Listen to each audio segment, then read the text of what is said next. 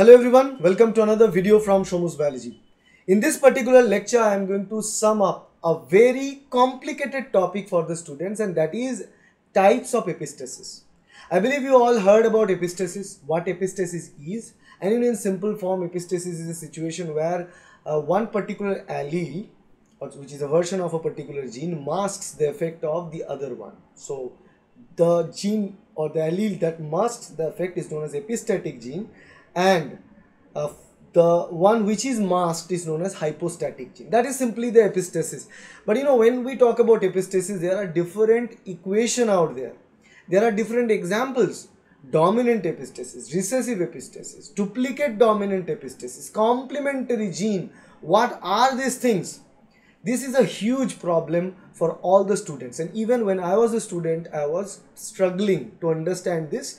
Although conceptually you can understand it, but what is the way you can remember the frequency? I mean, what is the way to remember the equation? What is the way to remember the ratio for the epistasis? Because epistasis is a non-Mendelian inheritance pattern and does not follow the Mendelian inheritance or the Mendelian ratio of phenotype. The Mendelian ratio of phenotype, if you know, I'll change. So the Mendelian ratio, if I talk about, it is always 9:3:3:1. This is the ratio, the Mendelian ratio of phenotype. So this Mendelian phenotype ratio, Mendelian ratio is not maintained. It is not at all maintained, and here this ratio will be changed. And this is our big challenge, to understand how exactly this ratio is being changed. For different types of epistasis, this is altered. So I'll tell you the different name. We have dominant epistasis. Okay, just for now, just I'm writing the name. Remember, after this video, you'll be able to solve this within 5 minutes. Believe me. The next one, after dominant, we have recessive epistasis. Okay. The third one, what we have is the duplicate dominant epistasis. And the fourth one that we have is the complementary genes. Complementary gene. So these are these 4 different types of epistasis that I want you to understand, which are most important for the exams. But for now, how to remember that, what are these types, everything I am going to explain. Now try to understand one thing: this ratio, the Mendelian ratio that we know about an epistasis, this ratio will not remain the same. This varies. So ultimately, you know how many number of offsprings we are trying to check? 9 plus 3 plus 3 plus 1, it is 16 individuals. So what we want to find out is the number of individuals in each case of epistasis among 16. So whatever frequency you will get for all this type of epistasis ratio, add up to 16. They should add up to 16. Just keep this in your mind. Now, without any further delay, I am going to provide you with this stopwatch, because I am going to tell you exactly it's not stopwatch. I am going to give you this simple idea of countdown, and the countdown I'll set here is for 5 minutes, because I want you to understand everything within 5 minutes with the help of this mnemonic. So I'll set it. So let's place it here, right?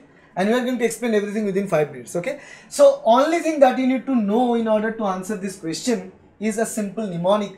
I believe you all have heard DRDO. We all do, right? It's a pride of India. So if you know DRDO, then automatically simply remember this: DRDO 12 9 15 94. So a date after DRDO. DRDO 12 9 15 94.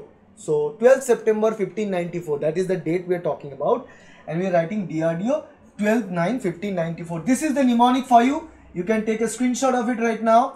But what does that mean? Let's decipher this mnemonic here.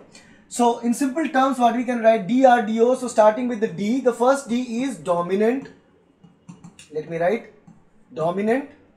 Then the next one R for recessive. Okay. Then we have another D, duplicate dominant. And the last one is O for actually complementary complementary, we emphasize on O, so I'll keep that O as DRDO to rhyme it with. So we have this dominant, recessive, duplicate dominant and complementary. So we have these 4 different types already written from DRDO. Now what about 12, 9, 15, 94? Now here comes the important point.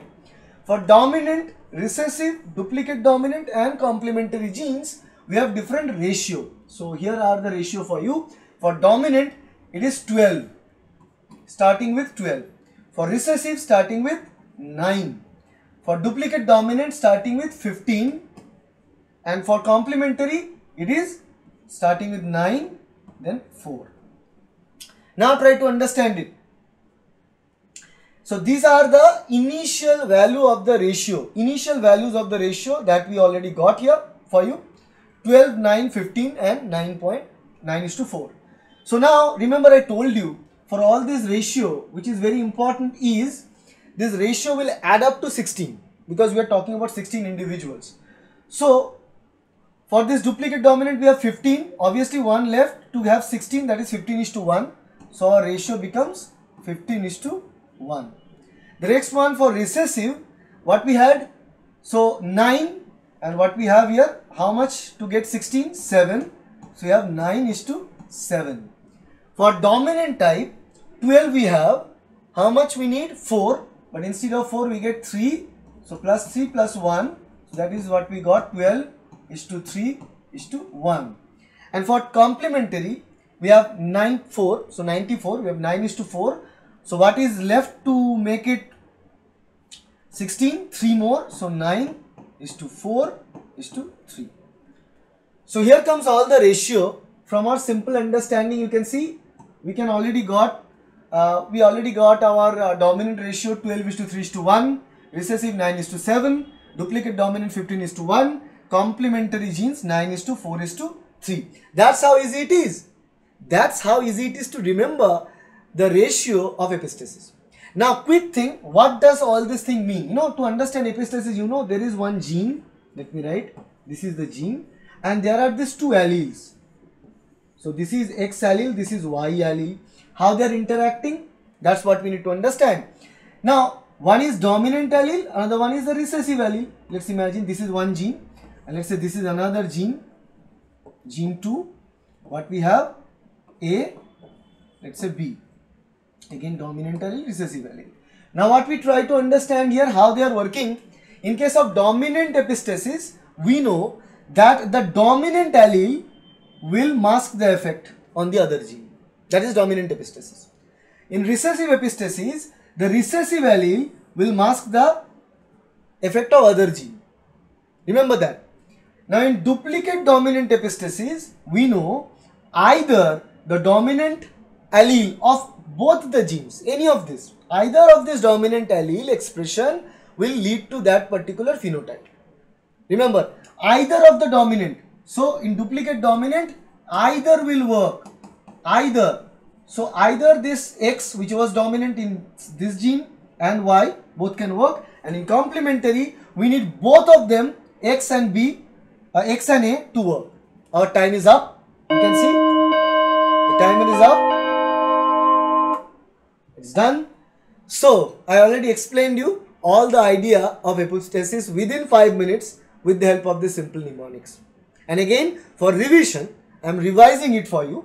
And again, remember, between the 2 genes, if dominant allele of one gene masks the other gene, that is dominant epistasis. If recessive allele masks the effect of the other gene, that is recessive epistasis. If either of the dominant allele from both the genes expression lead to the phenotype, that is duplicate dominant epistasis. And if we need both the expression of both the dominant allele, that is dominant allele from this gene, dominant allele from this gene, that is X and A together, then only we see the phenotypic effect. Then that is known as the complementary gene. So that gene will be termed as complementary gene.